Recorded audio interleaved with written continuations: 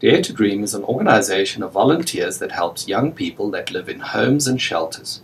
Twice a year, volunteers organize a box cart race to finance activities with children from the Twilight Shelter, Cotlands, and other institutions. One founder member, Sharon Herselman, wanted to explore how horses could help young people where occupational therapists had already accepted horses in the treatment of physical disabilities.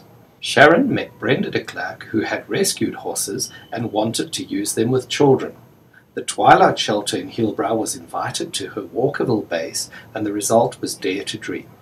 Lynn Stevenson and a host of volunteers have extended the program to serve many homes for young people.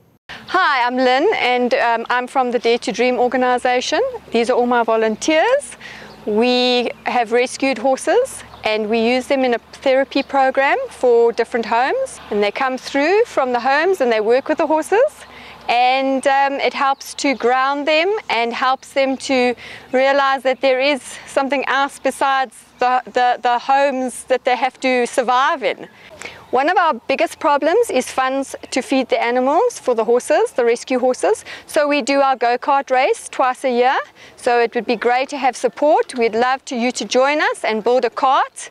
And then we do barnyard fundraising, and we are in the process of doing a fashion show. The box cart race, where money collected from entrance fees is used to fund these activities, has become so popular in the past 5 years, competitors and supporters come from far and wide.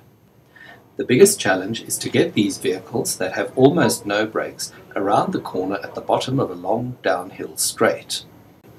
Many local small business owners now also support this good cause. Tripod, a Labrador that lost one leg, thoroughly approves of the visitors to his quiet spot in the countryside.